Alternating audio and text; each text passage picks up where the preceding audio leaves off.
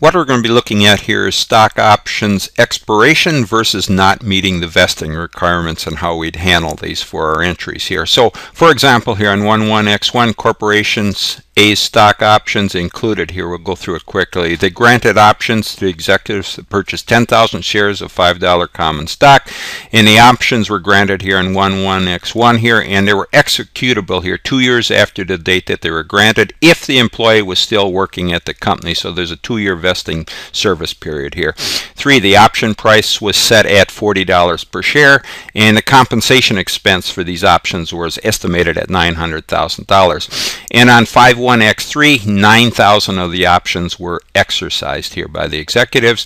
And point 4 here, the remaining 1,000 options, we're going to be looking at 2 different cases here. So this is what this is all about. We're going to look at case A and case B here. Case A is where the expired, these options expired here on 11X4, and the company set this expiration date, and the employees here, the executives, decided not to exercise their options. So this is what we're going to be looking at for case A here.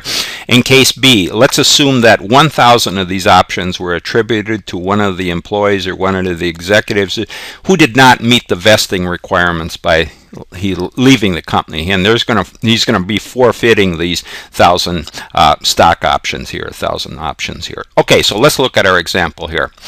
Okay, what we're going to be looking at, the options were, a grant date here was 11X1, and there's a 2-year vesting or service period required here, and then the options are exercised here on 51X3 here. So first, let's deal with this, the expense value of those options during the service period. So what we do is we go down and we set up this account here. It's called compensation expense account here on the income statement. And what we do is we expense the value of those options here over this 2 years vesting period, the service period here. So total options or the stock or these option expenses was estimated to be $900,000, the value of those stock options. So each year 1/2 of the $900,000 would be expensed here as a compensation expense that goes for what the employees would be compensated for based on those stock options. So half of $900,000, $450,000 here would go to the first year here,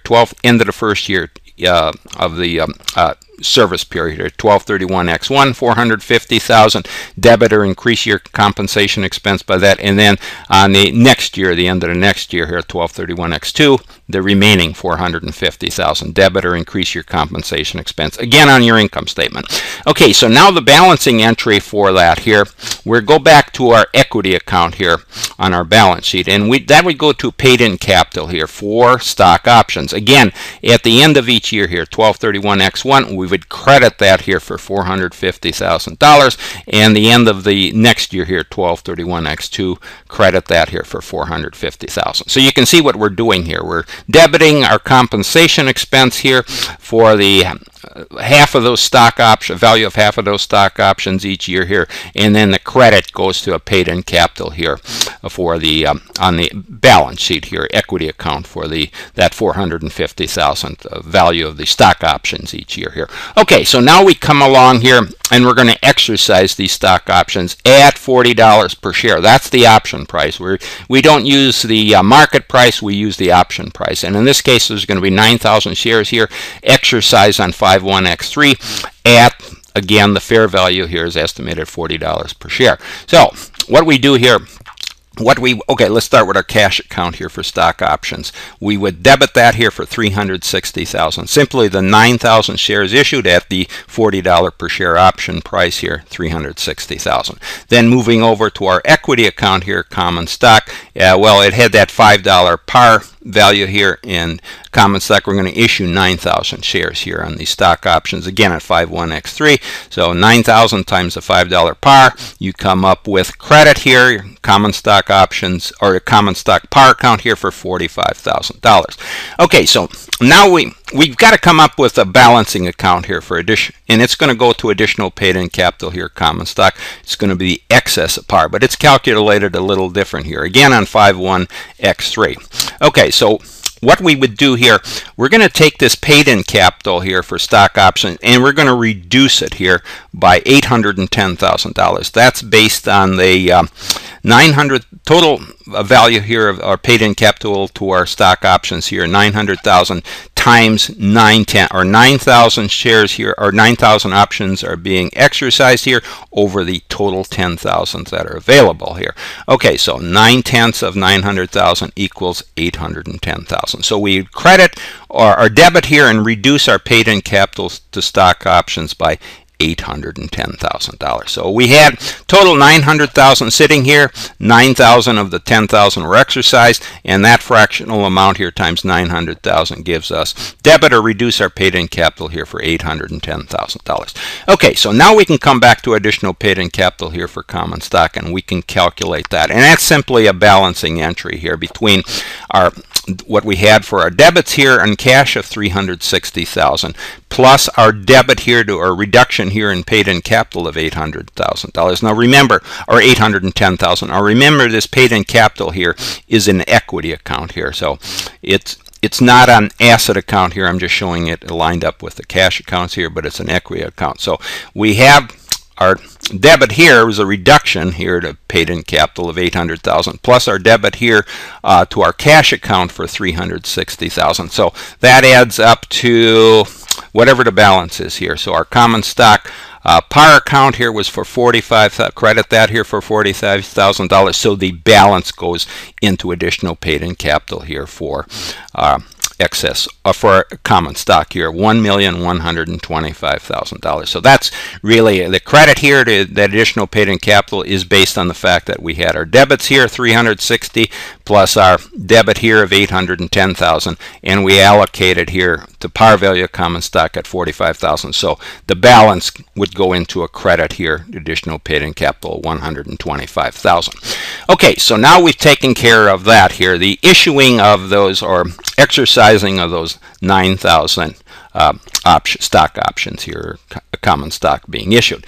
Okay, so now we come up to the case here where we're going to be looking at two cases that we talked about here. First, we're going to be looking at where 1,000 of these options here were expired here, and then the other case where 1,000 of them, well, what happened is they were attributed to one of the executives here, and he didn't meet the vesting requirements. The vesting requirements were not met here, so he's not going to be able to take an option on those 1,000 shares. So this is how we do it here. So what we would do here for our paid-in capital account, and that's the remaining 1,000 options here, stock options we're looking at here.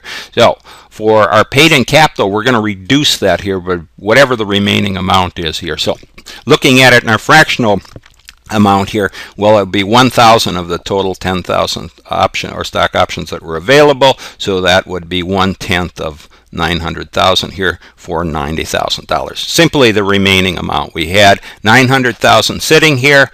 We already 9,000 stock options were exercised for $810,000, so that leaves debit here, the remaining amount here for $90,000. Okay, so now comes the case here. What do we do? Where is our credits balance going for this debit here? Well, we really have two choices. Well, we got really two choices here. Case A is the case here where you're going to transfer it to the paid-in capital for expired stock options. You're just going to remove, and that's the case here where the stock options expired. The employees or the executive says, okay, I don't want to take these options. The price isn't right on the market price might be low on them, and I just don't want to take these. So they expired. The company says you have to take them by 11x4 or before 11x4 here. The executive said no. Okay, so they expired. So what we're going to do here, we move this equity account here, or reduce our paid-in capital here for stock options here by $90,000, and we simply move it over here into a titled paid-in capital account here and title it expired stock options. So we credit that here for $90,000, simply moving one equity account to the other. Okay, that's for case 1 here. Now let's look at case 2 here.